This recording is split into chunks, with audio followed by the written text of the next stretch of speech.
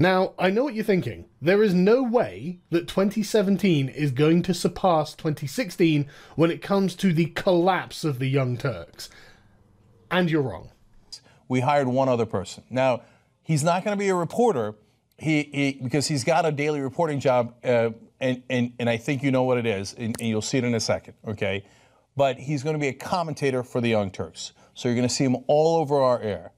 We are super proud to announce that today we are also hiring Sean King.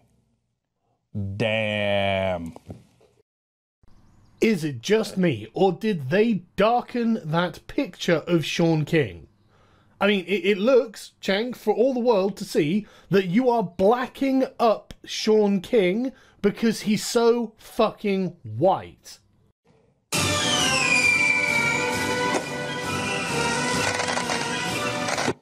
Now, Sean is all over media, Tom Joyner Morning Show. I remember when he used to write blogs on Daily Kos and send it to me, and I'd retweet it, and I think, this guy's good. Then he got a job at the Daily News. You know what? I love his title, and he still has that. He's going to work for us and the Daily News. His title at the Daily News is Senior Justice Writer. Okay, I love it. So do I, Chang. I absolutely love it that you've hired someone who can be discredited by questioning their race.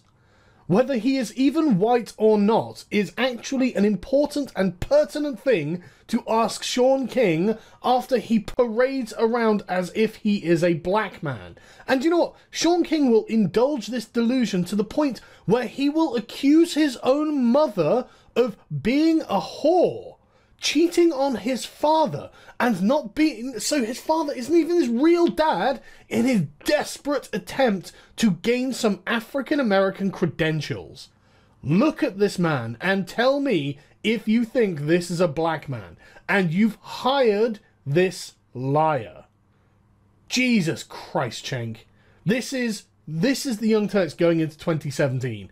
2016 was an incredibly stupid year for you guys. 2017 is looking like it's going to get you huge amounts of hate watchers, as if you don't have enough already. I can't wait. I'm genuinely at half-mast to see what the Young Turks are going to be like in next year. This is going to be good. I can't fucking wait. And you know this, man.